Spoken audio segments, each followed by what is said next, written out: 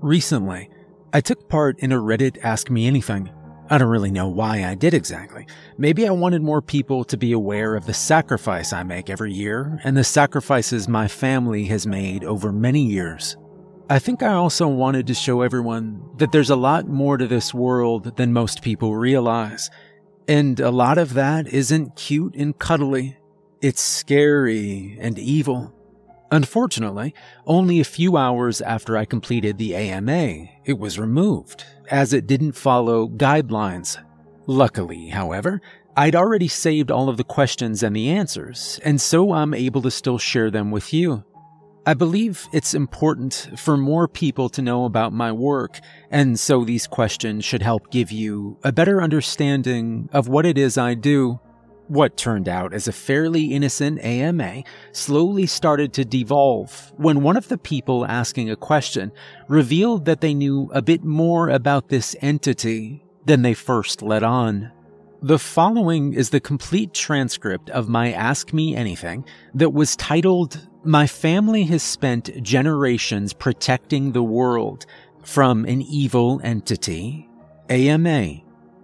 User Graphy23 says, "So, what is this so-called evil entity?"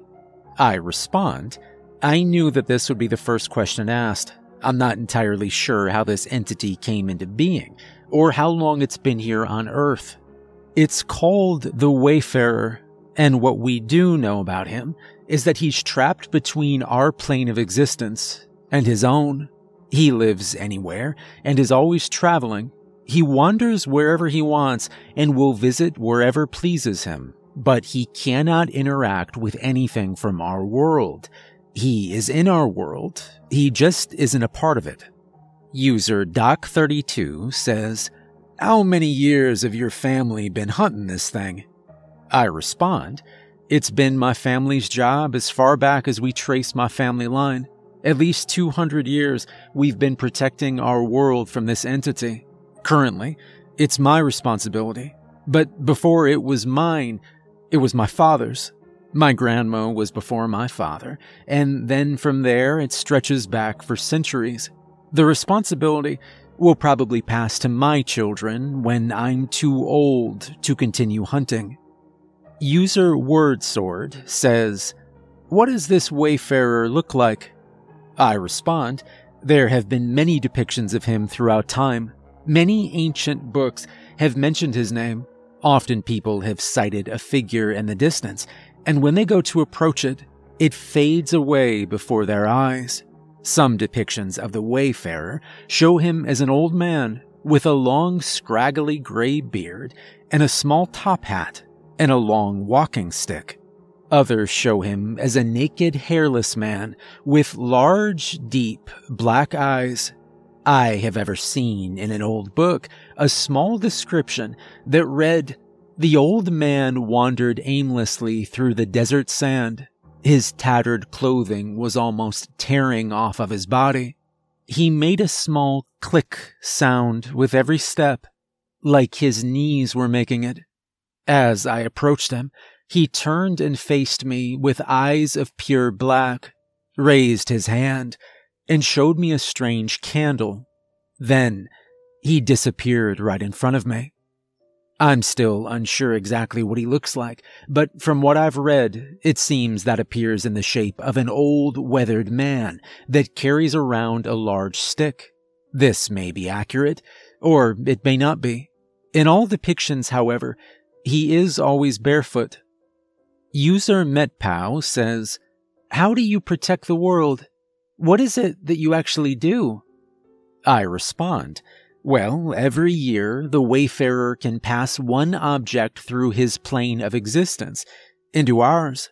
It is then when he will pass through a large candle. Every year, the location of the candle is different, and it's always random. It is then my responsibility to find and light the candle before the end of the year. If the candle is lit, then it will close the hole that will form that would allow him to pass through into our world. If the candle remains unlit for a year, then the hole will grow big enough for him to pass through, and once he's here, There's no stopping him. User Prodisk says, is it your full-time job, or is this something you do part-time? And if it is a full-time job, how do you make money? I respond, it is definitely a full-time job. The candle could be located anywhere in the world, and so I need to spend all of my time trying to find it. It is definitely hard work, and it is most definitely time-consuming. In regard to money, well, my family's been lucky. They've stumbled onto wealth throughout our many years of exploring the globe trying to find the candle, so now money isn't really an issue for me. User Leprechaun the Cobb says, have you ever seen the Wayfarer? I respond, personally, I've never seen him myself, but I've heard countless tales that involve him. One that springs to mind at the moment is a story I was told by my grandmother. She believes that she once caught a glimpse of him, and so her story is as follows. The candle was within my grasp. After 7 months of searching, I'd found it. All that was left to do now was to light it, and then it was done for another year. I reached out my hand to grab hold of the unlit candle, and as my hand drew nearer to the wax cylinder, I felt something watching me. I can sense eyes peering straight into me. I knew something was close by. They were just watching, like they were unable to do anything else. I stopped my hand just before it touched the candle and looked around to see what was looking at me. I saw 2 dark black eyes staring at me from the other side of the room. I only saw them for a moment, and then they vanished. I knew it was him watching me. He was disappointed that I'd managed to find the candle. The Wayfarer was angry. User Stuart Big says, how do you even begin to find the candle? Like, it could be anywhere.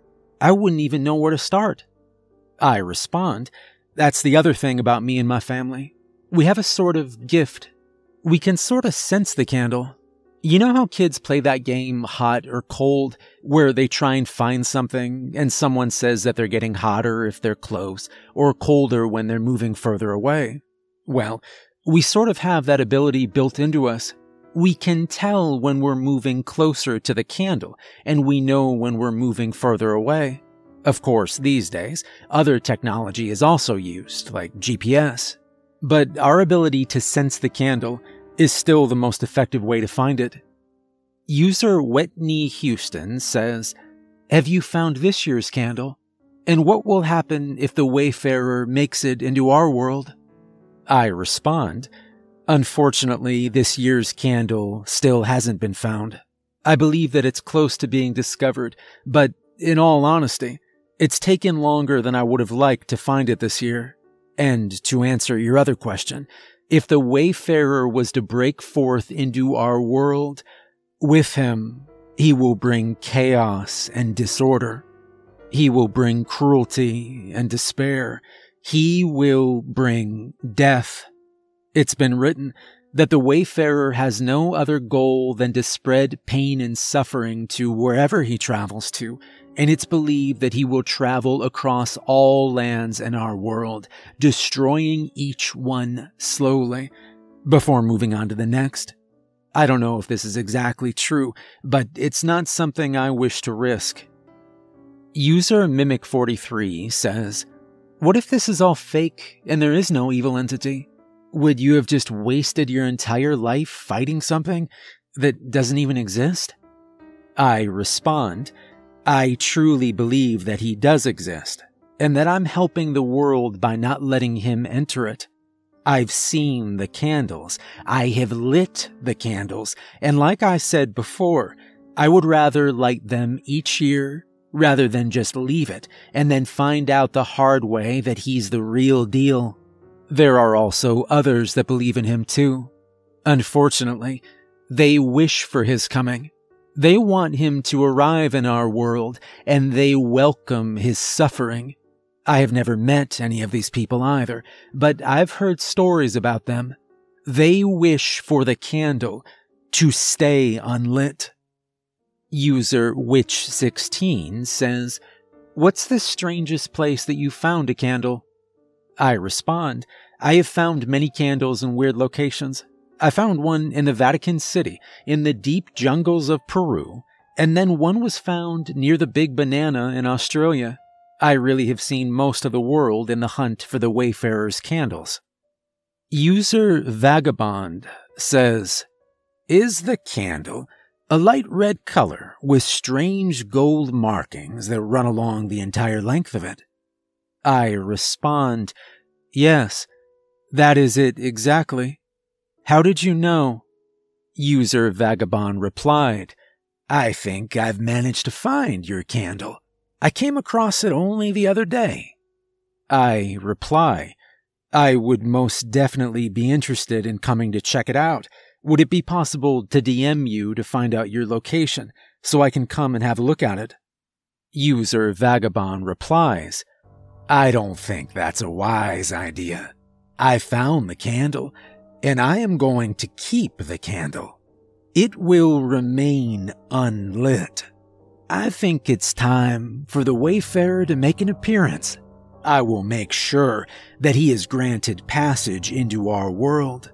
You have no idea how long we have waited for the candle to fall into our hands, and now that it has, the Wayfarer will rise.